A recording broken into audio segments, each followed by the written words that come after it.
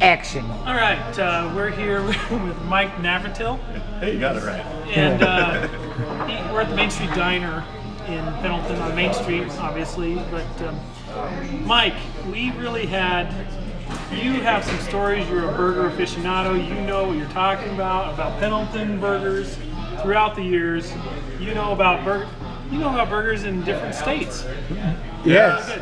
Well, you know, you can just look at me and tell that this is a guy that likes a burger. Yeah, we got the fisheye lens on there. We'll slim you down a couple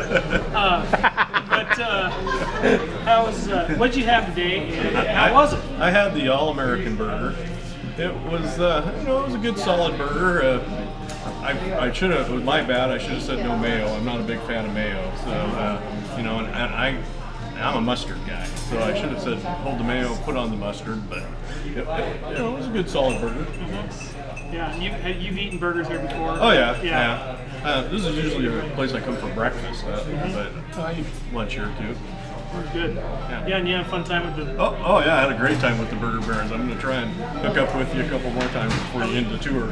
I was telling Ed, because you post on our Facebook, you're active, you know what you're talking about, and you're telling Adam, why have we not found you before? Because you're a gold mine of burger information, and literally, we could just leave you and Adam alone for an hour. And just like that was great. Burger heaven. Yeah. And he said, and I like the mustard thing. I've been telling everybody that you need to have mustard on a burger, and not enough places do it. It's funny. Places don't put mustard on a burger unless you ask for it. Yeah. It's like, what's wrong with them? Well, I had a mustard on my mushroom burger, and I went, nah. Well, maybe not so much on a mushroom burger, but Boom. But it was great. Hope you had a good time. Oh, and, great time. We're glad you came because it was fun. Mustard on a mushroom burger. Relish on a mushroom.